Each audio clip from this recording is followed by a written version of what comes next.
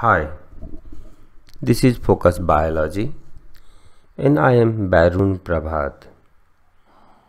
In this video, I am going to describe different proteins that are involved in muscle contractions. This is my lecture outline. Muscle proteins: contractile proteins, myosin, actin. Regulatory proteins: tropomyosin, troponin. Structural proteins: titin, alpha-actinin, myosin, navulin, and dystrophin. And summary of the lecture. Muscle proteins. Now, myofibrils are built from three kinds of proteins. They are contractile proteins.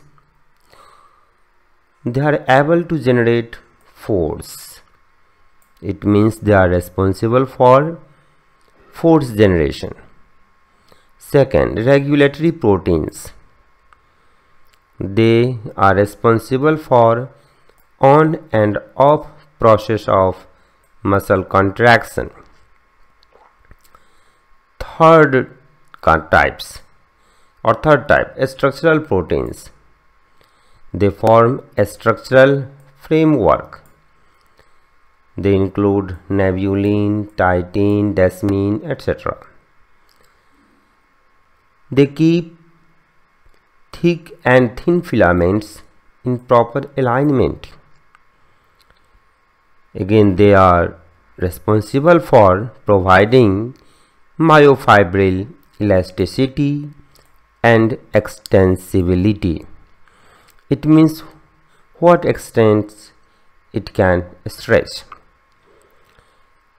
Again, they are responsible for linking of myofibrils to sarcolemma and extracellular matrix. Next. Now, we will see contractile proteins. They are of two types. One is called myosin, another is actin. Myosin constitutes thick filaments, while actin constitutes thin filaments. Myosin, here, this is the structure of myosin molecule.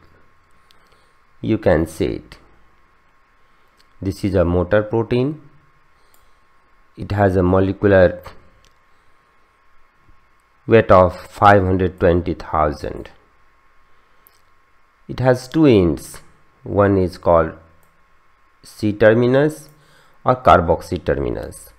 Another is called A terminus or amino terminus. It is made up of two alpha helices. These are two alpha helices which are supercoiled and four light chains here, 1 and 2 on each alpha helices. It means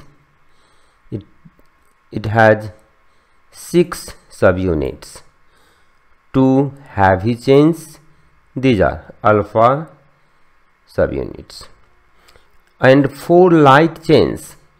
Here it is 1, 2, 3 and 4 light chains with 20,000 molecular weight each. Single thick filament contains about 300 myosin molecules in skeletal muscles. Next, now we will see heavy chains. This is the heavy chains. Here it is. This one. It is made up of two alpha helices. Alpha helices are wrapped around each other in a left-handed manner. right? They are coil fiber structure. This is its C-terminus ends. Its diameter at C-terminus end is about 2 nanometer. Alpha helices made up of two parts. One is called tail, which is about 150 nanometer, and another is called head. It is about 17 nanometer. This region is called head. When we treat this myosin molecule with trypsin, then this myosin molecules breaks down into two fragments. One is called LMM, light marrow myosin, this region, and this one is called heavy marrow myosin, HMM, heavy marrow myosin. If we treat this heavy marrow myosin with papain, then again these fragments are formed. These are called, one is called S2 and this one is called S1, or head, myosin head. This is responsible for attaching the myosin molecule to actin filament. Here you can see clearly one light chain, another light chain, one light chain, another light chain. That is 1, 2, 3, 4. 4 light chains are associated, right? Light chains are globular domains. This globular domain have myosin subfragment 1, this one, S1 myosin head group, right? They are found at the amino terminus, right? This globular domain has two sites. One is ATP hydrolyzing site and another would be the actin binding sites, this one. Next, tails of adjacent myosins. Here this one is the tail. Tails of adjacent myosins are arranged parallel to one another and they will form shaft. Here this one is the shaft of the thick filament, this one is shaft, and you can say this one, this one. These are the heads or S1 subfragments, subunits, right? These are the S1. They protrude from the shaft in a spiral manner, and this S1 remains in contact with this thin filament. Actually 6 thin filaments surrounds one thick filament. Here it is one thick filament, and here it is one, here it is 1, 2, 3, 4, 5 and 6. So these are the 6 thin filaments that surrounds one thick filament, right? Now actin, it is the chief component of thin filament. Actually actin is made up of G-actin. G stands for globular. G-actin forms an actin filament called F-actin. Here F stands for filamentous, filament. F stands for filament. So this is the one filament, here it is, and this is the second filament. Here it is. This F-actin twists into a helix. They form a helix. You can see here. The both, one is this, another is this. These two F-actin filament twists in a spiral manner. Here it is, right?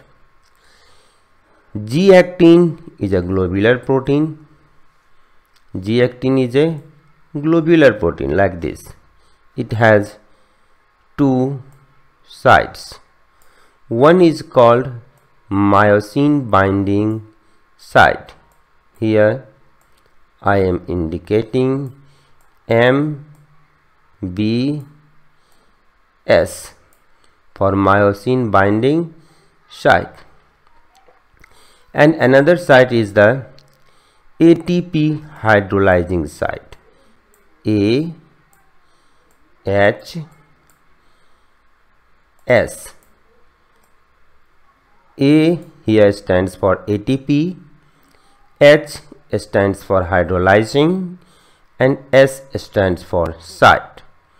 So this actin molecule has two sites. One is called MBS, myosin binding site.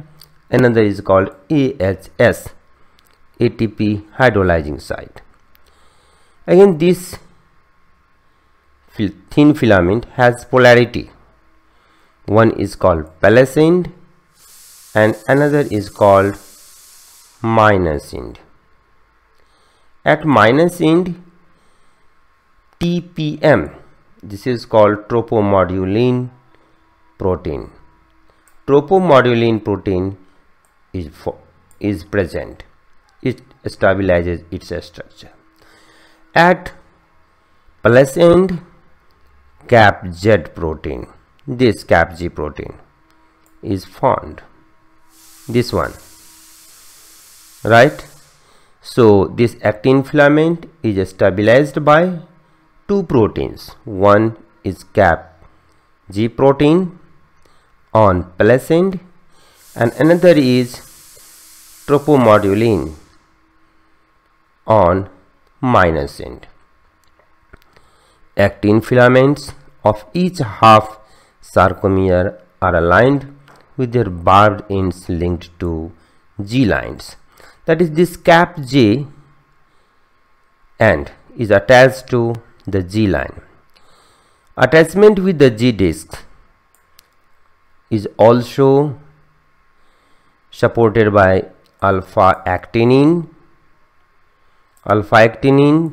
desmin, and vimentin.